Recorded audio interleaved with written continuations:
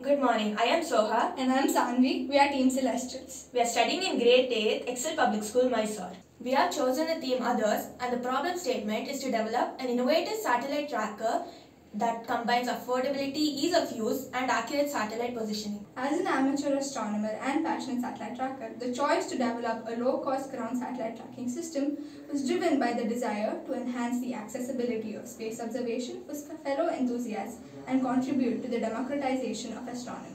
Recognizing the high costs associated with professional-grade satellite tracking systems, the motivation was to create an affordable alternative that could empower individuals with limited resources to engage in meaningful celestial observations. By developing a low-cost solution, the amateur astronomer aimed to bridge the gap between enthusiasts and the cosmos, enabling a broader community to explore the wonders of space and study the trajectories of satellites. High costs, complex calibration process, and specialized knowledge requirements in traditional tracking systems limit accessibility for smaller research groups and hobbyists. To overcome these challenges, we propose a NodeMCU ESP8266 based tracker offering affordability, accessibility, and precision through open source technology, making satellite tracking more inclusive and user-friendly. The interview with Radhakrishna Kavaluru highlighted concerns about the critical need for precise satellite positioning in model applications such as dish TV antennas.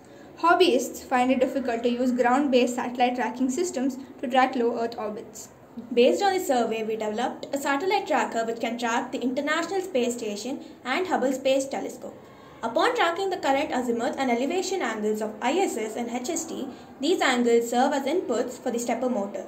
A conversion process translates these angles into specific steps. Subsequently, the 3D printed dish is precisely oriented towards the ISS and HST based on the calculated steps, ensuring accurate and dynamic alignment with the satellite's positions in the sky. The microcontroller manages the connection between these components with stepper motors calibrated to correspond accurately with satellite positions.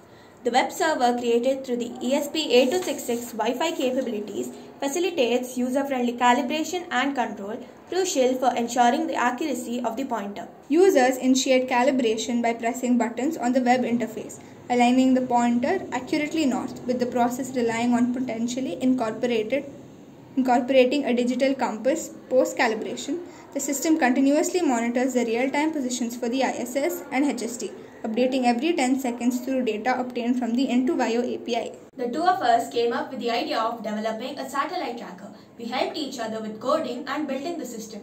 We thank our mentor for guiding us throughout the entire project.